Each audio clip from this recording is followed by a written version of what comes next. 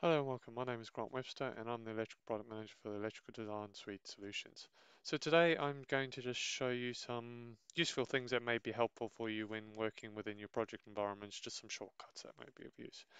So first shortcut we're going to do is the calculation shortcut. So if you hit F2 on your keyboard in your project area, this will run the calculations for you. So you can see here I've got a number of issues in terms of braking capacities.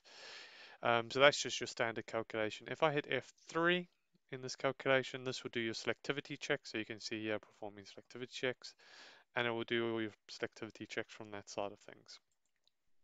If I hit F4, so in this example, I'm going to select this load here and hit F4.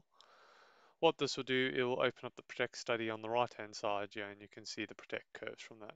I'll do that. You can do that even at a board level, and you would then select the circuit you want to review again. So I'm going to just select this one at random.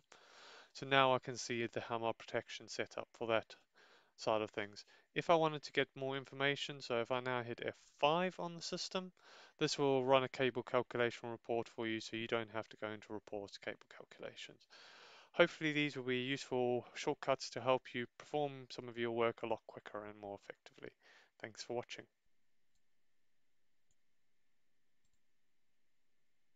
To request a demo or learn more about Trimble MEP products, visit us at mep.trimble.com or find the right link for you in the description. Thanks for watching.